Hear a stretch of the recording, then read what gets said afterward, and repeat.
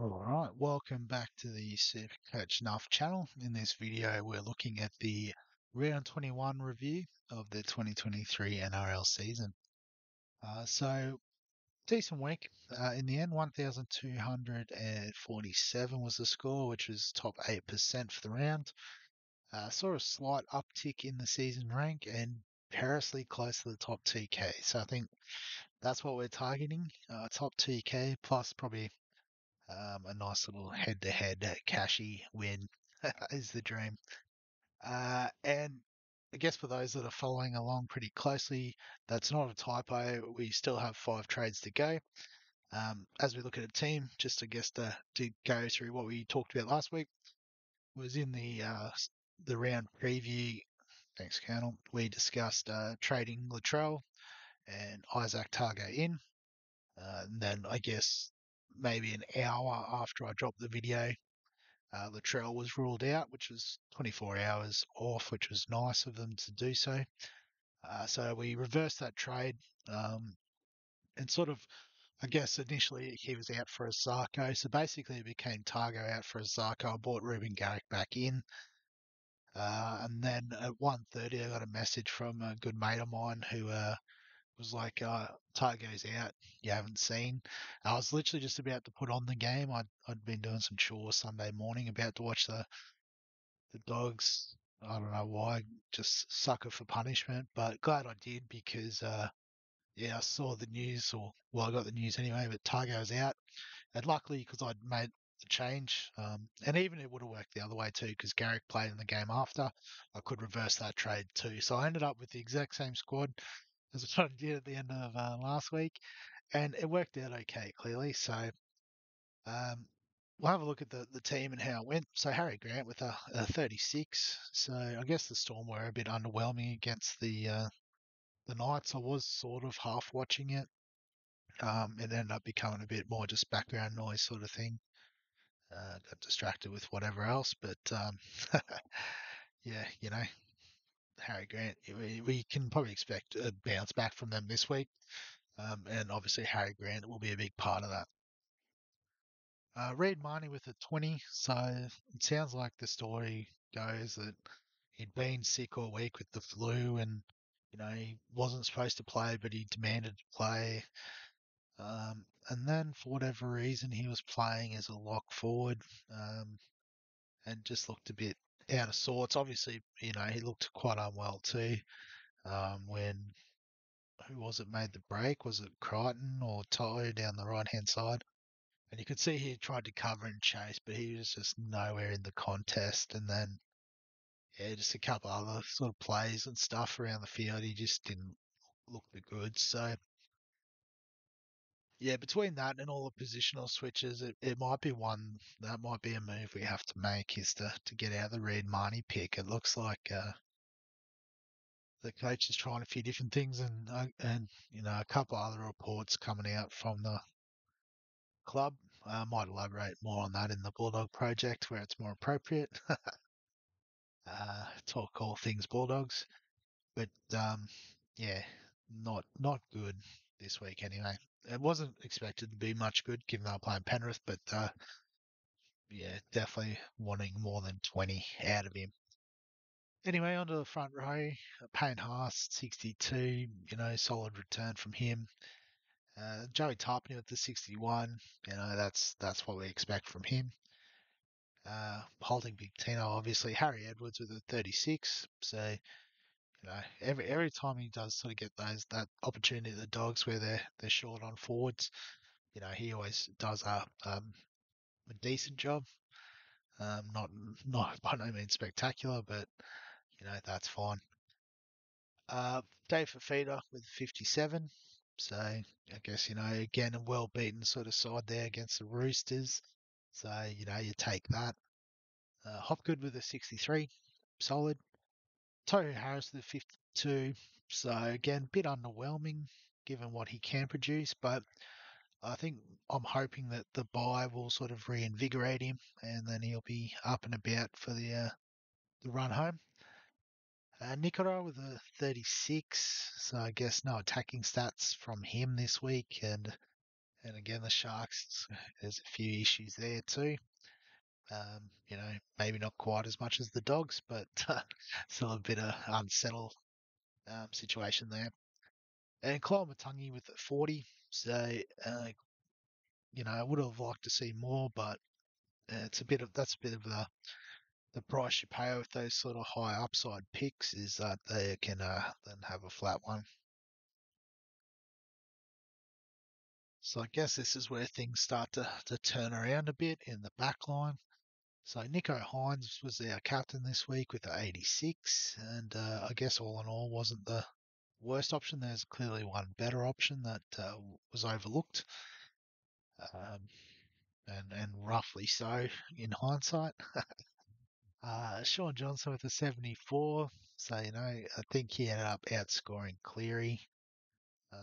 Scored 70 from memory. That might have been pre-update. How did he go? 81. So there you go. Could have got 7 points this week out of the trade. I guess I was worried it was going to be a lot more. And then once he comes back from the bye, I think there'll be much of a muchness. So continue to save a trade and hold SJ. Kalen Ponga with a 96. So I guess we weren't really expecting such a good return against the Storm. But he's killing it at fullback. So set and forget, I think, in the 5'8" slot for the rest of the year. Unless you're struggling for a fullback, a bit like myself, because of the price of some of them and the injuries to one of them.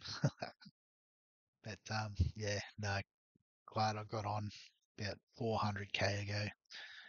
Matt Burton with the 50, so again, didn't even think he'd get that much to be honest going into the week, but he outscored Matangi on the bench, so it would have been nice to have him in.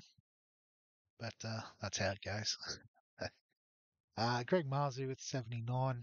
Yep, he just keeps finding tries and runs and tackle busts. Joey Manu with the 78. So, he's still ticking along nicely. He's always one that I worry about a bit when he's playing in the centres, but, he's averaging 67 for the year and he's played most of that in the centres, so that's fine.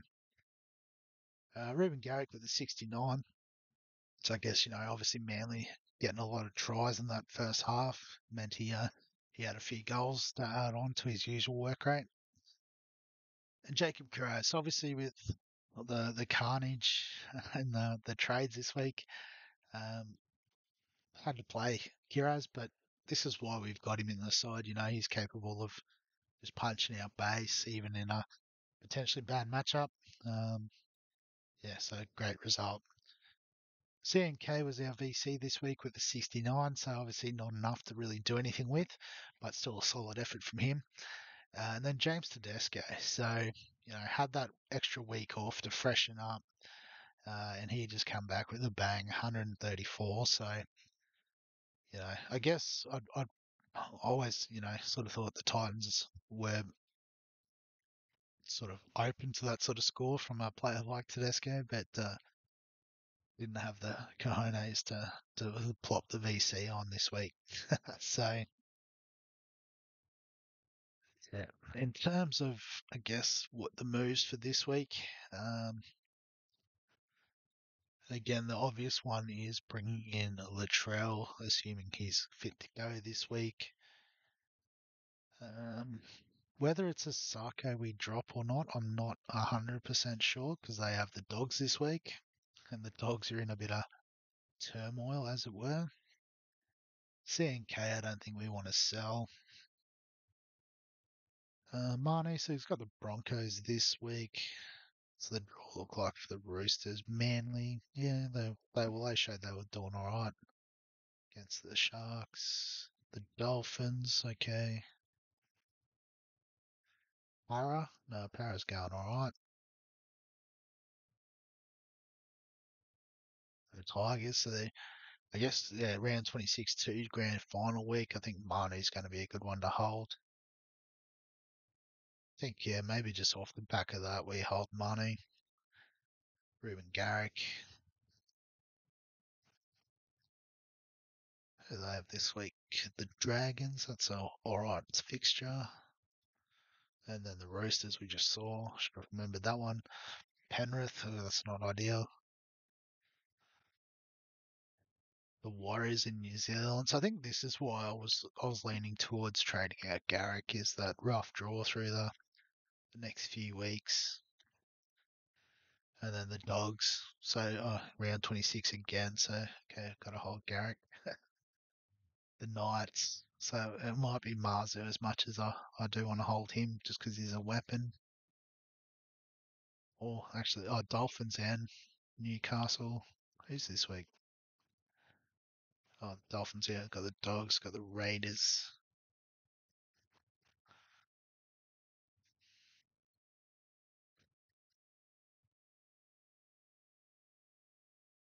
Actually, might go left field. Shout. Oh, as much as it pains me to do it, I think what I'm going to do is it's going to be Burton. Sorry, Matty, I love you, but I need Latrell this week. It's going to take forever to load. So, hang on, I need to switch players around. So Manu's going to go in at 5'8". That's the door slams behind me. We get Latrell in. And then gives us, what, 117. So the other thing we might do, if we can afford it, actually, no. It's super tempting, but I keep forgetting South by round 26 grand final head-to-head week. Unless I don't use any other trades until then. So, because I'll have to trade both out. Hmm. What are my options? Not much. So,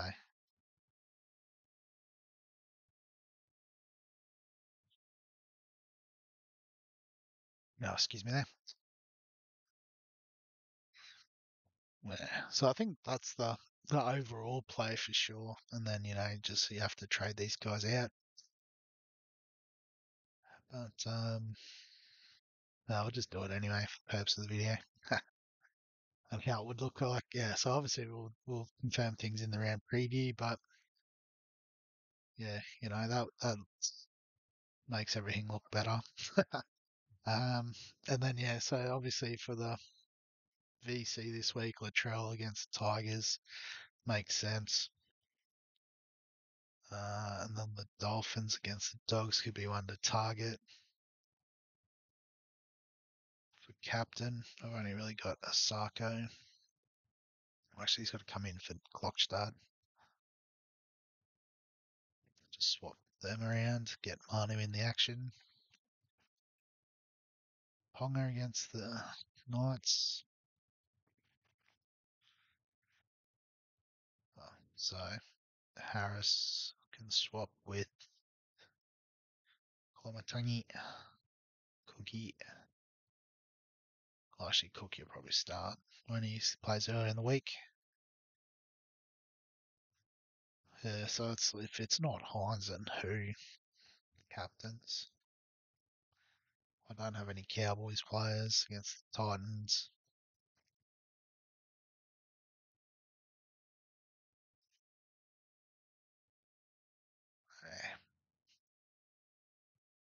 Yeah, it's just going to be something like that. I think pretty boring, but I guess, even when he's playing the teams that are like they're not winning, he still scores okay. So we'll just have to go with Hines, I think.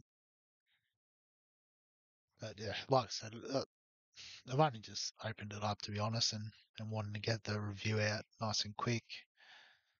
Um, and yeah, so I guess that's where my thoughts are at anyway. If you've got any thoughts, feel free to throw them down in the comment section below. Like and subscribe if you are enjoying the content as usual. And other than that, I'll catch you in the next one.